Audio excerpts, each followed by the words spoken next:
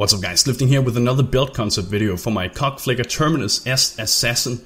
The build is fairly cheap to get going, but if you want to take it into late game maps you'll have to acquire a 6-link body armor, which of course can be expensive, but other than that it is pretty cheap and you can get it going with just a Tabula Rasa, a Terminus EST sword, and at least 4 points invested into your Assassin Ascendancy tree.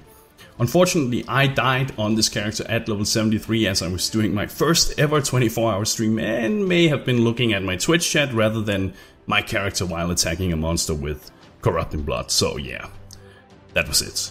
With that in mind, I'm sure you can take this build into late game maps as long as you just pay attention and use the correct gear. The Terminus EST sword and the Assassin class is what makes this build possible. The concept is that every time you crit while having the Terminus EST sword equipped, you will gain a frenzy charge.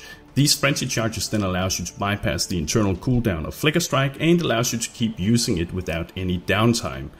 To get a high enough crit chance to make this reliable and proc your cast on crit spells, we utilize the increased critical strike gem and the Assassin Ascendancy class, specifically the Ascendancy node Deadly Infusion, which grants 8% multiplier and 0.5 base crit chance per power charge.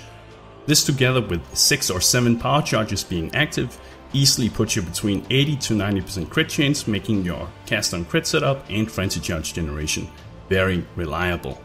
To generate power charges, this build utilizes the Assassin node, Unstable Infusion, and a cast when damage taken setup linked with Blade Vortex, power charge on crit, and increased duration.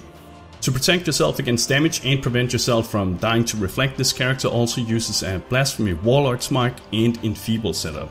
If you prefer more damage and easier access to power charges, you can take out Enfeeble and add in Assassin's mark. Warlords mark serves to grant you endurance charges and leech, which together with Ball Pact will prevent you from killing yourself to physical reflect damage. That said, if you encounter a curse immune monster with physical reflect, you have to be very careful, as if you keep attacking that monster over and over, you will have no leech and Ball Pact will not save you from reflect. So keep that in mind. To level this build, I recommend using Blade Vortex until around level 55 or 60. Then do both normal and cruel labyrinth to obtain the Unstable Infusion and Deadly Infusion Ascendancy nodes. Once you have these and can utilize at least 5 power charges and your Terminus EST sword, you can start to use your Flicker Strike cast on crit setup in a Tabula Rasa. Later on, if you want to do high level maps, you should of course get yourself a decent 6-link. A lightning coil, for instance, would be very nice. Besides that, using a diamond flask in the beginning to boost your crits before encountering a monster pack is a good idea as well. And if you can't find one, get yourself a Terminus EST sword with a +1 to maximum power charges corruption, as that will greatly boost your crit chance and make the rest of the gearing easier. They seem fairly easy to corrupt yourself, and that's what I did, but I'm not sure about the actual chance to do it.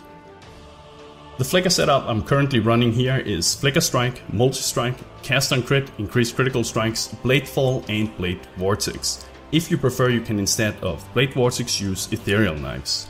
Besides that, you'll want to scale as much evasion as possible and run acrobatics and get life in your skill tree. And this is the build concept, guys. I will leave build instructions in the description for anyone interested in trying out the build for themselves. Subscribe for more Path of Exile content and check out my IRL channel. Thank you for watching, and bros, do you even nerd?